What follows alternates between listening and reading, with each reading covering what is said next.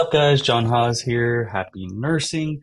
Today, I wanted to answer a couple cardiac NCLEX questions with you guys, and in order to do that, we're going to use the book 301 Cardiac NCLEX Questions, and to help us answer those questions, we are going to use NCLEX flash notes. You can see here 77 must-know nursing topics. So we're going to be referencing between the two. So I've got the book pulled up here of Cardiac NCLEX Questions. And then I've got over here our NCLEX flash notes. So that's going to help us, and we're going to work through 3 or 4 questions today, and let's see how we do.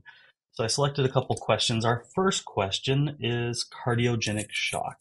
Now this can be a pretty complicated topic for a lot of new nursing students, but let's check out this question and see how we do.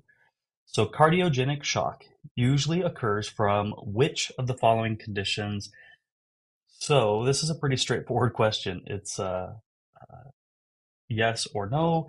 One of the 4 is going to be correct. So we have acute blood loss, hypovolemia, spinal cord injury, or acute myocardial infarction. So let's bounce over here, like we said, to our NCLEX flash notes. And let's look up cardiogenic shock. So here we go, cardiogenic shock. So it's complete pump failure or the heart causing loss of oxygen and blood, and then causes. So that's what we want to know. We want to know shock usually occurs. So we want to know a cause for shock: myocardial infarction, end-stage cardiomyopathy, papillary muscle or valve rupture, cardiac tamponade, or pulmonary embolism. All right, so cardiogenic shock usually occurs from one of the following, and let's go ahead and select acute myocardial infarction. I think that's going to be our correct answer. So let's look at the rationale. That's for question number 5. So let's go way back here. We got some pretty in-depth rationales here, so they're a bit long. All right, so acute myocardial infarction, that was correct. Good job. Cardiogenic shock is decreased cardiac output and evidence of tissue hypoxia when there is still adequate intravascular volume. So we have the right volume. Cardiogenic shock usually occurs from an acute myocardial infarction or dysrhythmia. So good job, guys. We got that one. Let's do another question. Let's see here. Go back to the questions, and the next question I picked is also on cardiac because we're in this cardiac NCLEX questions book. Let's see here. Let's go to question 47. A client with heart failure has been ordered to reduce her sodium intake in order to take better control of her condition. I don't know where I came up with insulin. A client with heart failure, so a condition is heart failure, has been ordered to reduce her sodium intake in order to better control her condition of heart failure. Which best explains why reduction in sodium intake will affect symptoms of heart failure? Okay. Too much sodium is associated with fluid retention. Too much sodium has been shown to cause cardiac dysrhythmias. Increased dietary sodium leads to greater risk of atherosclerosis. Increased sodium intake damages the heart valves and affects circulation. So one thing I like to do is to always throw out obviously wrong answers. So increased dietary sodium leads to greater risk of atherosclerosis. This is not answering or addressing anything that we want with heart failure. So again, let's go over to our NCLEX flash notes.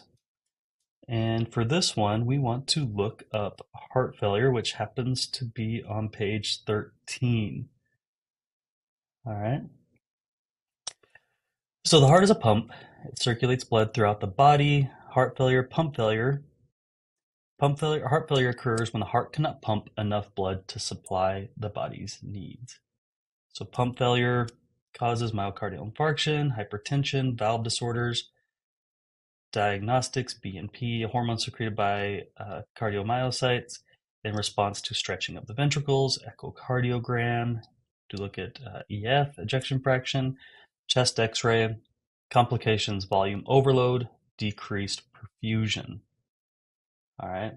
So therapeutic management, the goal is to decrease the workload on the heart while still increasing cardiac output. All right. So we have these valve disorders, insufficient pump, hypertension, and we're going to see stretching of the ventricles, complication, volume overload, as well as decreased uh, perfusion. All right. So we have peripheral edema as a big one here. Renal perfusion, decreased urinary output, slow capillary refill. All right, so let's go back over to our question here. A client with heart failure has been ordered to reduce her sodium intake in order to better control her condition, which best explains why a reduction in sodium will affect symptoms of heart failure. So too much sodium is associated with fluid retention. So water follows salt. If we're taking in all the sodium, it's going to stay there. And if we're not able to, salt follows water, if we're not able to get this fluid out due to heart failure, due to pump, we're going to see that increased retention. So let's look at, so we're going to go with A. Let's look at our answer here. Let's see, let's go to 47. This is a big one. It's really important to understand heart failure. Pretty much, well, a large percentage of your clients or your patients are going to have heart failure, so understanding is really good. So it says too much sodium intake is associated with fluid retention. We got that right.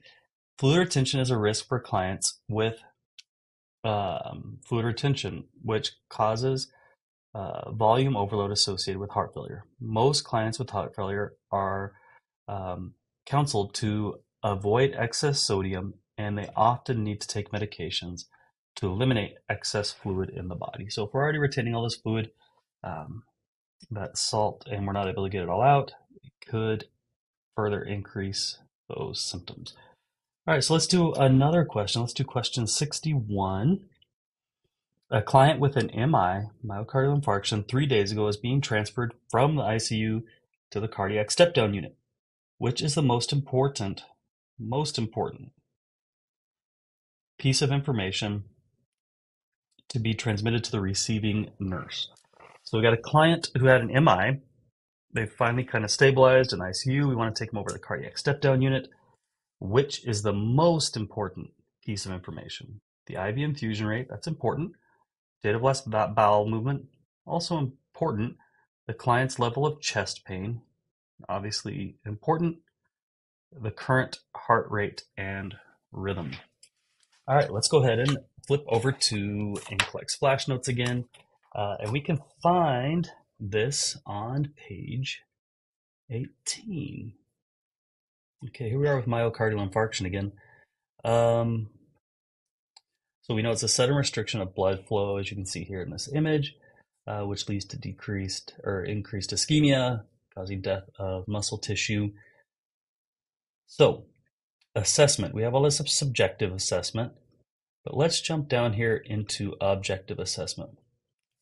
They're going to be hypotensive and bradycardic. Obviously, they're going to have an ST elevation on a 12 lead, which would indicate STEMI. So our EKG is important there. Therapeutic management, medication management, obviously very important.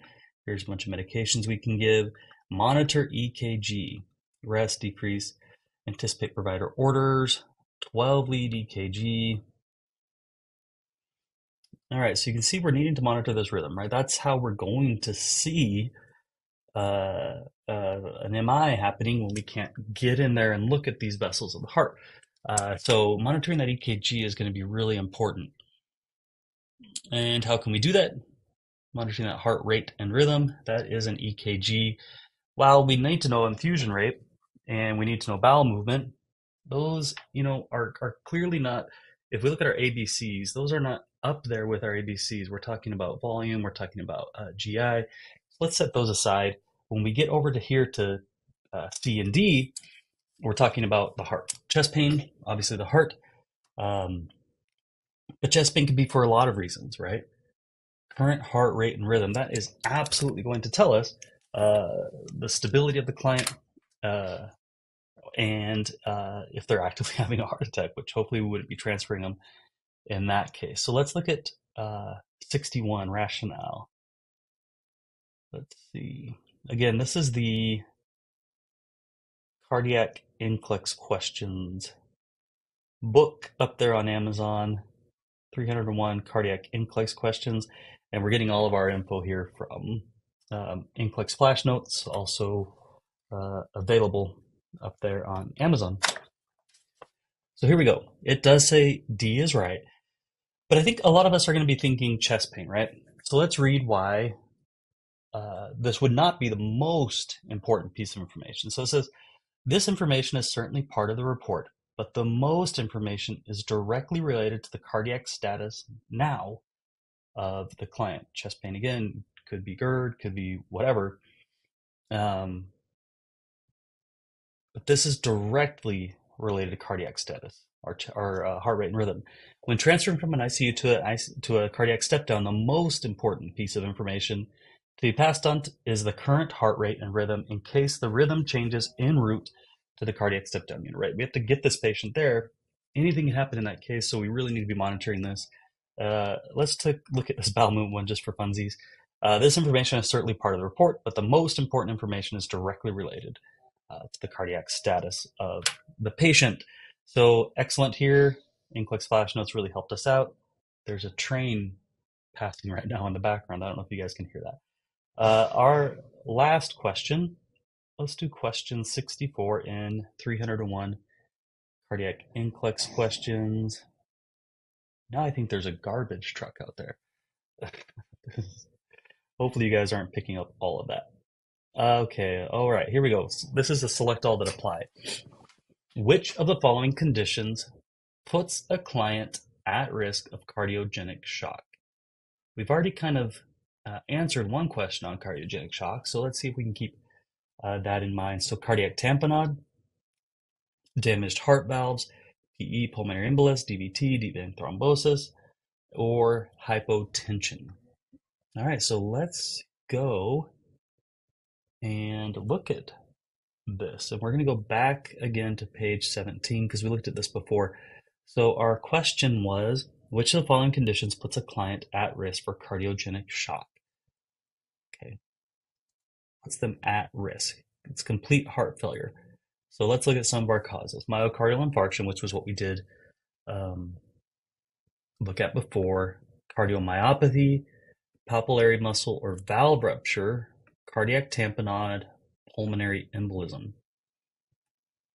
Okay, complete pump failure causing loss of oxygen. So what's going to cause it to, so we have cardiac tamponade could occur, pulmonary embolism, myocardial infarction. Let's see how many of those are in there. Cardiac tamponade, that was absolutely there. There we go, cardiac tamponade. Pulmonary embolism, that was there. Pulmonary embolism. And let's look here. Hypotension, cardiogenic shock is complete pump failure causing. So what's going to cause pump failure? Deep vein thrombosis, pulmonary embolism, damaged heart valves, papillary muscle or valve rupture. There we go. So we see those three there. We don't see these other three on here. So let's go following what NCLEX Flash Notes is telling us. Just dropped a paper. Let's go with what NCLEX Flash Notes told us. And let's see if we're right here on A, B, and C. So let's go down to question 64. There we are. All right, question 64. Which of the following cardiogenic shock, cardiac tamponade, cardiogenic shock is due to cardiac failure causing profound decrease in cardiac output? Sources include myocardial infarction, end-stage cardiomyopathy, valve rupture, cardiac tamponade, or pulmonary embolism. There we go. Damaged heart valves lead to cardiac pump failure and leads to cardiogenic shock. A PE places a client at risk for cardiogenic shock. So we got that one right as well. Good job, everybody. That was just 4 questions from the book, 301 Cardiac NCLEX Questions. And to help us answer those questions, we used NCLEX flash notes. I hope this was helpful, not only in working through these specific questions, but hopefully this helped you think through NCLEX questions and different ways that you can answer them and work through them. So thanks for taking a minute to work through some questions with me. I hope this was helpful. We love you guys. Go out and be your best selves. Happy nursing.